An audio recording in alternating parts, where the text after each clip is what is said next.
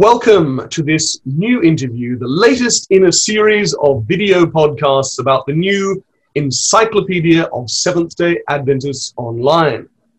The Encyclopedia of Seventh-day Adventists, or ESDA as we call it, went live on July 1st. It is the Seventh-day Adventist Church's first online reference work, and it features thousands of articles from around the world on a wide variety of topics.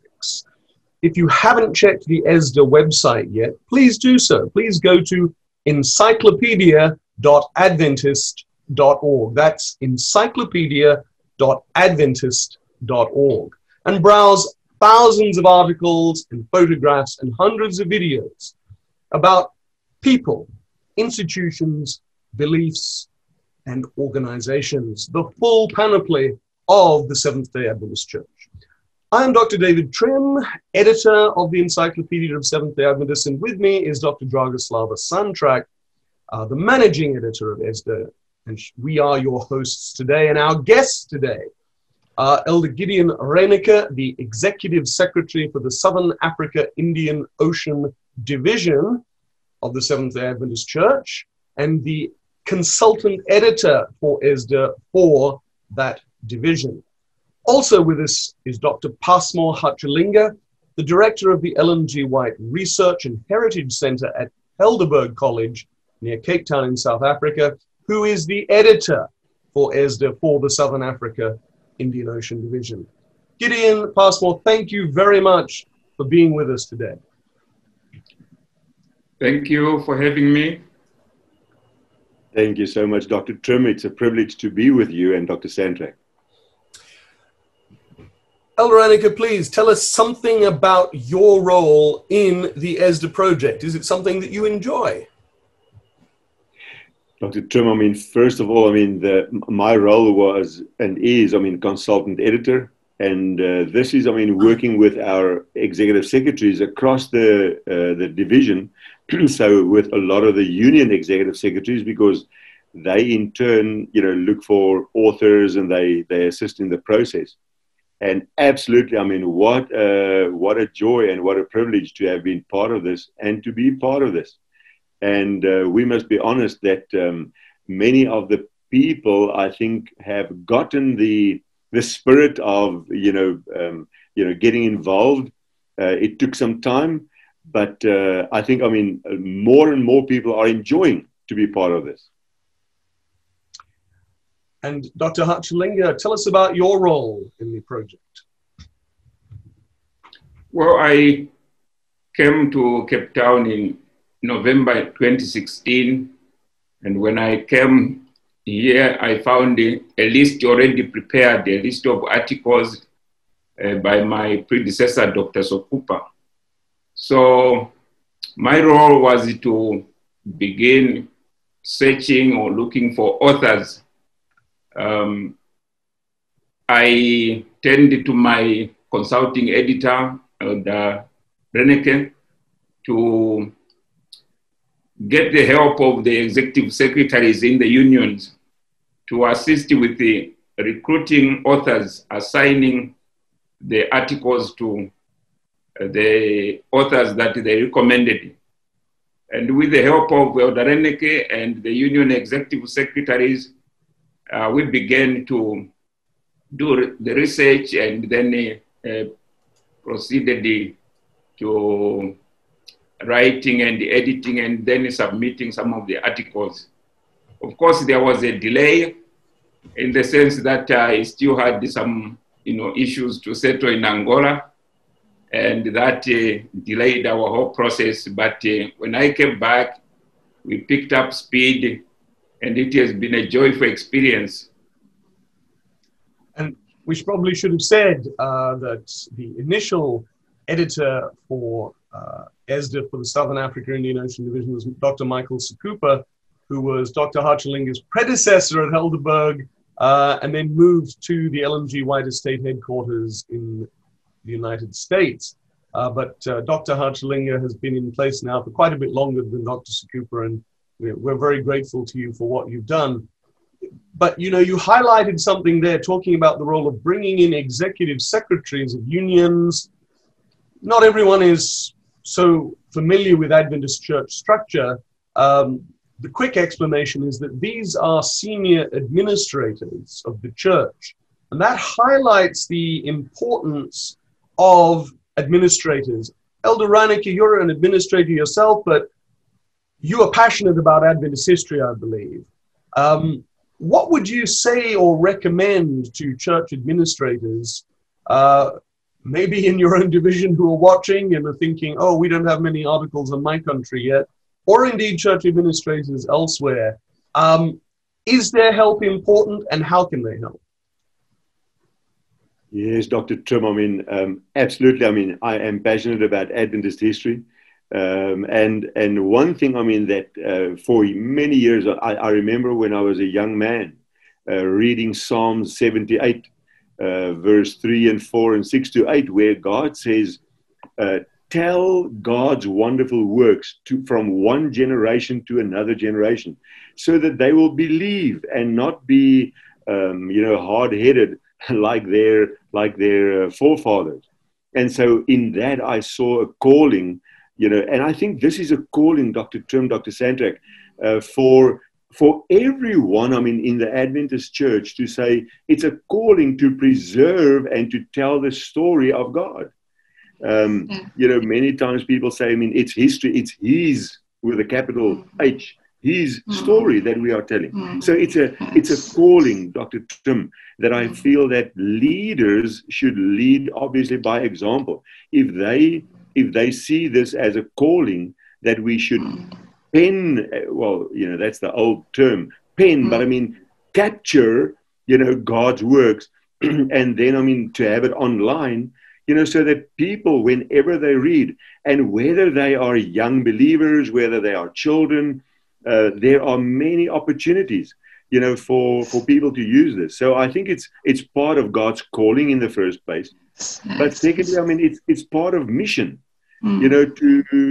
for people to hear of God and to say, but this is a wonderful God that has had his hand, in the dealings of people and this part of the territory. So I want to get to know this wonderful God better. Yes. So I think it's part of mission. And I think it's, in the Seventh-day Adventist Church, we have a program called Revival and Reformation. I think it's reviving the hearts of people that might have gone a little bit cold, or maybe even have, stopped coming to church. But if they read these stories, I believe that their faith can be rekindled and they can return to God. So, I mean, I think there is, on so many levels, there are such wonderful opportunities. But for leaders, if they believe in God's calling, and if they believe that they need to share God's story in our territory, I think they will put it on agendas all the time. They will, wherever they travel, they will be talking about this. They will be recruiting authors. So I think it's a passion that needs to be found in the hearts of our leaders. Yes. Pastor Reyneke, thank you so much for mentioning Psalm 78. It is such an inspiring psalm, and as you said, there is God's calling for us to keep the story of his blessing, of his leadings, of his people alive. Otherwise, if we forget these stories, we forget our roots, we forget who we are, and eventually our hearts will grow cold, because God will become, I believe, just a theory, a very dry doctrine detached from real life. And you mentioned the stories, the significance of telling the stories to people, how God acted in real life. And this is something that every person, young and old, can relate to, God in real life, in the far past and in the more recent past. So, Pastor, would you share with us some stories from your territory that touched you or perhaps surprised you? Dr. Hachalinga, you as well. Yeah, thank you very much, Dr. Santrac. Maybe to add a little more from the previous question, while I was still waiting for articles to come from the unions, I jumped in and completed the 3 articles, on my own. Of course, I had the other people to do peer reviewing. And I found that there was much that I didn't know from, the history of our church in Southern Africa.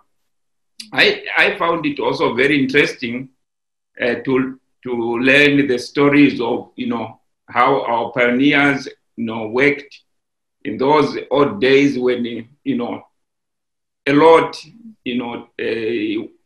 was not yet, done. There were no roads, no railway lines, no airplanes, they had to go, by foot. I found that very interesting. And I was also involved in looking for peer reviewers. I'm glad to report that, my 3 division officers have also been involved in peer reviewing, which was a very good support for me. Now, some of the stories that, intrigued me a lot. Of course, I wrote an article on Pieter Wessels, who was a farmer, a layman in Kimberley, right in the Midlands in South Africa, who had a passionate desire to know the truth as a youth. And he always, went to his mother to try to find out, but his mother also didn't know much. So he was a member of the Dutch Reformed Church, and he was kind of having a lot of questions because there were other churches, mushrooming around the country. So he wondered why there were so many, denominations and yet one Bible. And then he also had poor health, and then that also kind of brought discouragement to him. And one time there was a preacher from America, a revivalist, who was, telling the people that the miracles that used to happen in the time of the apostles can still happen even today. But he was, Pieter Wessels was not able to attend, but his brother Philip attended, and he came back with a pamphlet which was emphasizing the promise found in James chapter 5, verse 13 to 15, especially emphasizing on the fact that, the prayer of faith will heal the sick. So he decided to look up the text, and then he decided that if this was true, he was going to pray and see if God was going to heal him. And for sure, when he did that, before he went to sleep one night, when he woke up the following day, he felt much better. He felt, he was healed. So he went to tell his wife, he went to tell his mother, and, his confidence in the Bible was revived, But then later on, he was discussing with his brother, John, about, praying for the sick, to be healed. But his brother, who was also a deacon in their church, he said, well, these things no longer happen. But if you think you are a Bible man, why do you keep Sunday instead of Saturday, which is the true Sabbath? So he felt challenged. He says, no, Sunday is the true Sabbath. He says, well, look at the calendar. What does it say? Which day is the 7th? So he looked at it. For sure, the calendar was showing that the Saturday was the 7th. So he went back to his Bible and studied and found that, the Sabbath was never changed. So he decided that he was going to start keeping the Sabbath, and he thought that he was the only one in the whole world who was keeping the 7th day as the Sabbath. But then it didn't take long. He met another farmer by the name of George Van Druten. And in their discussion, they discovered that George also had decided keeping the Sabbath. And George's beginning of keeping the Sabbath really emanated from studies that he had held with an American miner by the name of William Hunt. So George led Pieter Wessels to William Hunt, and then they learned more truths from William Hunt. And William Hunt, indicated to them that in America there is a denomination with 30,000 Sabbath keepers. Right. So that kind of, energized their interest. Right. They wanted to connect. So that's how you get the first Sabbath keepers, Seventh-day Sabbath keepers in South Africa. That's right. Yeah. But of course, before that, when William Hunt arrived in South Africa around 1878, he had started witnessing, and one of those who was converted was Wilson, a man by the name of Wilson, who also wrote a letter to the General Conference, but he never received a response. So 7 years later, 1895, 1896, we have now George Van Druten and Pieter Wessels, with the help of William Hunt.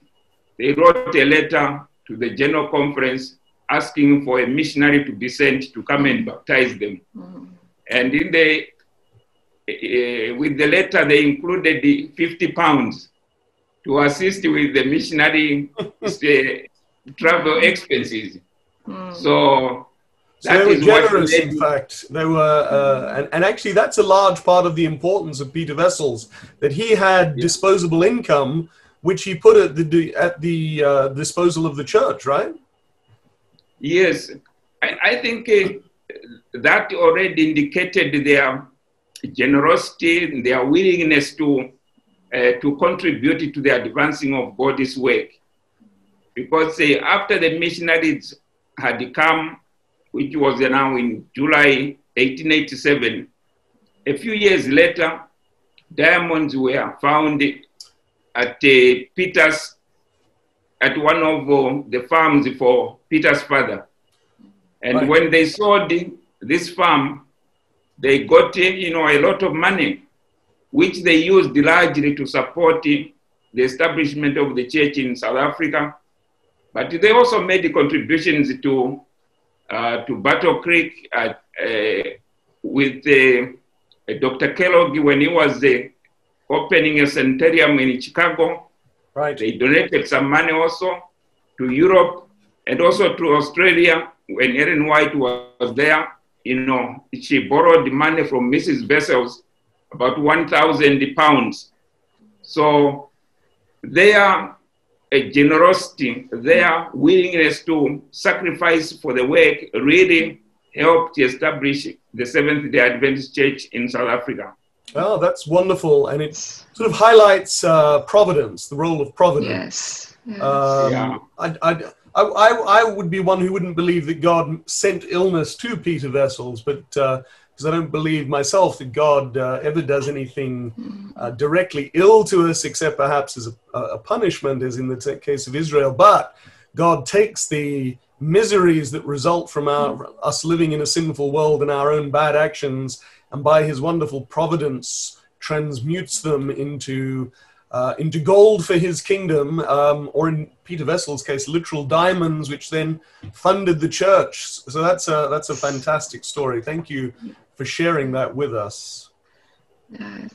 And we read some other stories in the ESDA as well of people discovering God's truth, we would say almost by chance, by seeing a pamphlet or advertisement.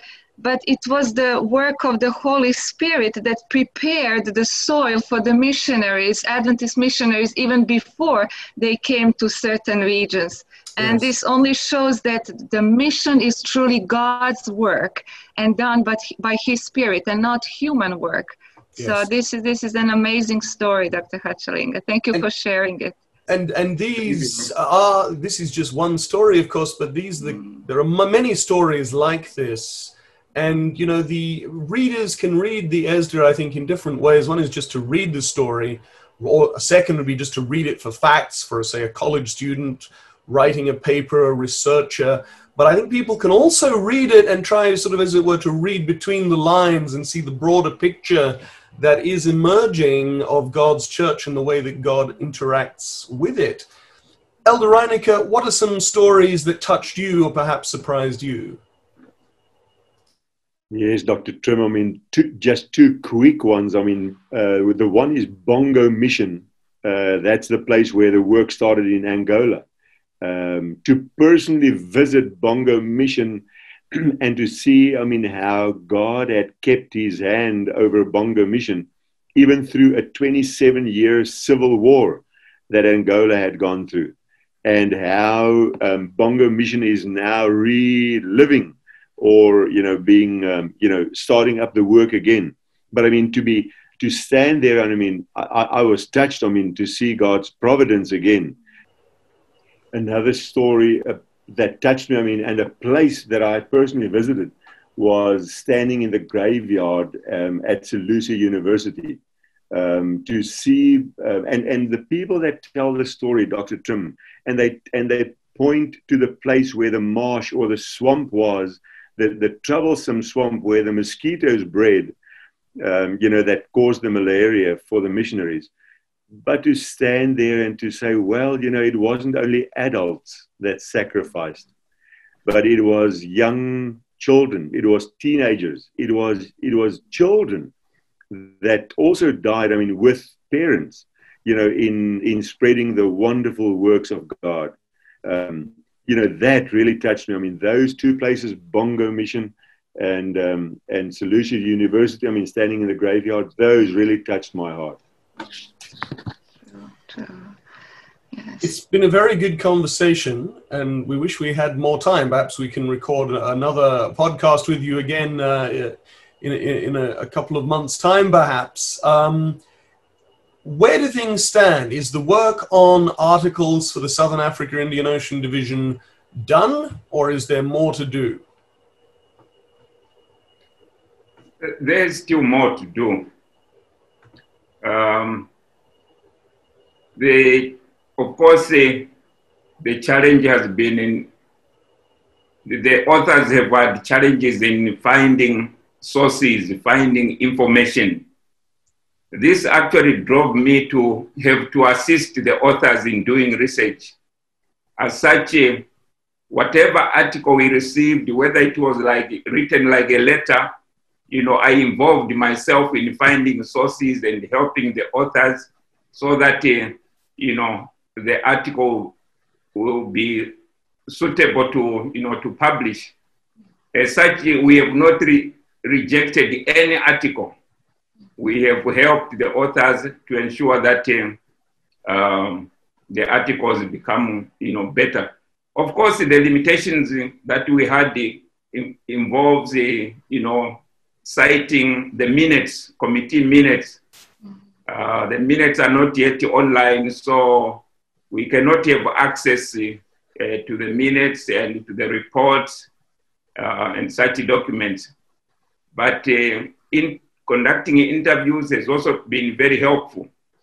So far, we have only submitted about 40 articles, close to 40 articles, but we still have many that are still in the first stages. Normally, when I receive an article, I go through it, I raise some questions where they need to add some more information. Some of the authors never come back after that because they get stuck with finding information. Yeah, but we are still making quite some good progress. That is where we are. And so that should be encouraging for anyone who would want to write, yes. Because you don't, and the interesting thing is, to interrupt my train of thought, but all around the world we have authors who've never written for scholarly publications before. We even have people who've never published before. And the reality is that in certain parts of the world, including large parts of Southern Africa, Indian Ocean Division, there will be people who are not experienced authors, but they have perspective and insights that somebody in another part of the world won't have. And so we want them to write. And so we appreciate very much, Dr. Hachalinga, the work you've done to help them. How can more people be encouraged to get involved, Elder Reyneke? Dr. Trim, I think, on a number of ways, in a number of ways, they can be involved. But the one thing, for SID, this is so important to us that we have included it in our strategic objectives, in our strategic plan for at least the next 5 years. Wow. The ESDA project is so important that we want to keep it before the people. So we are going to accelerate the sourcing of authors and encouraging exactly what you say, encouraging normal people, ordinary people to write what they know about God's work, in SID.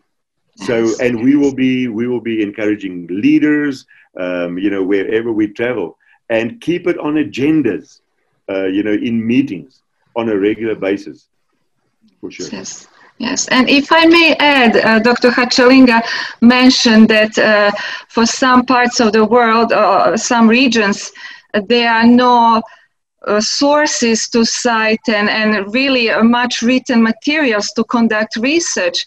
And I think this is where the Encyclopedia of Seventh-day Adventists comes, and that's where our contribution is seen, that some ESDA articles will be perhaps the first written resources, accounts of the history for certain places and regions that will capture the stories through interviews and perhaps going through letters that church members keep and some photographs and unpublished manuscripts. So I think this should be an encouraging process. Otherwise, these stories, if they are not recorded now, they would be forgotten forever. And this is where the encyclopedia has its contribution. And I think it should be encouraging for people to say, if there are no resources, if there is nothing written, let this article be this memory, this first start, this first written record for the future generations, and serve as a basis for future researchers as well. That is very true. Some of the authors, are nurses, some are accountants, some are teachers, treasurers. Everyone has been involved, and it has been exciting for them to see their articles published. Now they can access them online, and they are really very happy. We have been receiving messages from those who are accessing the website and reading. They are very, very happy. And I'm sure in the future, researching is going to be much, much easier with the resources being there online for them.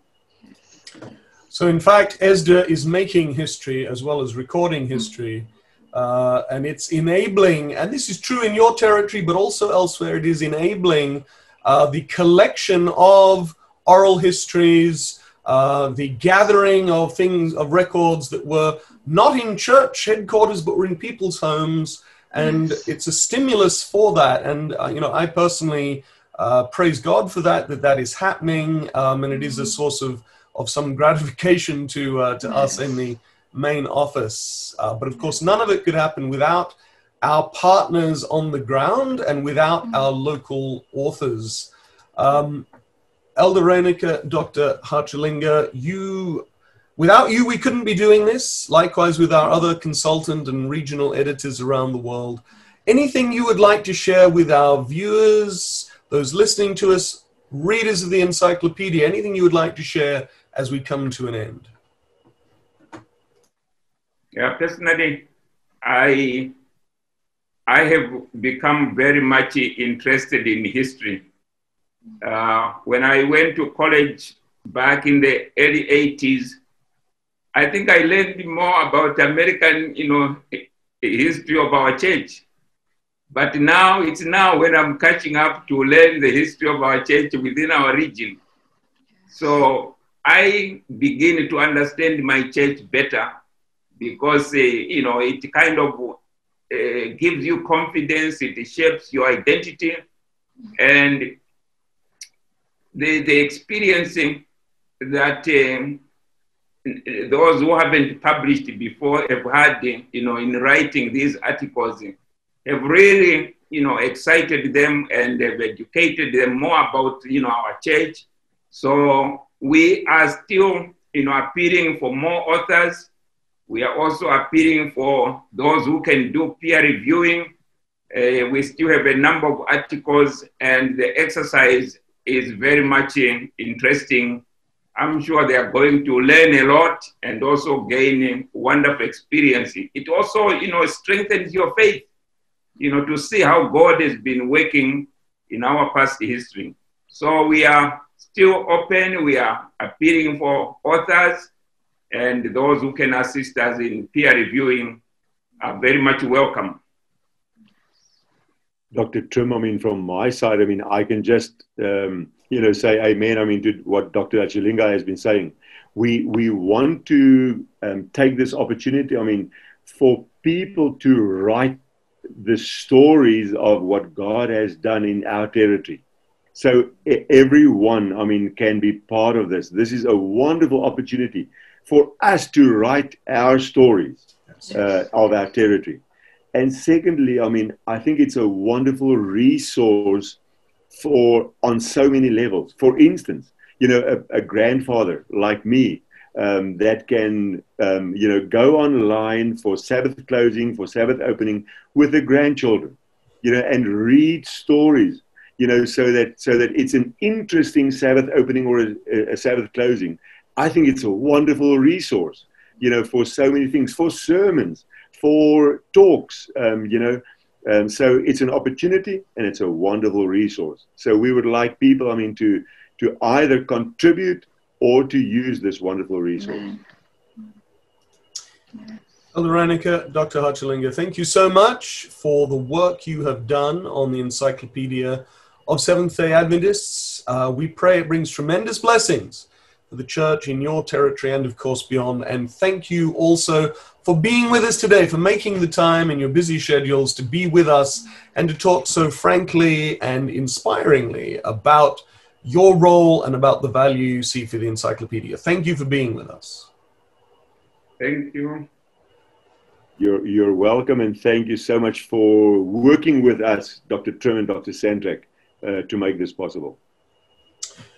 We have been talking today with the Encyclopedia of Seventh-day Adventists editors for the Southern Africa Indian Ocean region. Gideon Reyneke, the Southern Africa Indian Ocean Division Executive Secretary and ESDA Consultant Editor for the territory, and Dr. Passmore Hachalinga, the ESDA Regional Editor. Please read the articles from Southern Africa and the Indian Ocean that are in the encyclopedia, and check more than 2,000 other articles from around the world at encyclopedia.adventist.org. We'll see you again soon with more ESDA editors and authors and more new stories from the Encyclopedia of Seventh-day Adventists online. Thanks for being with us. God bless.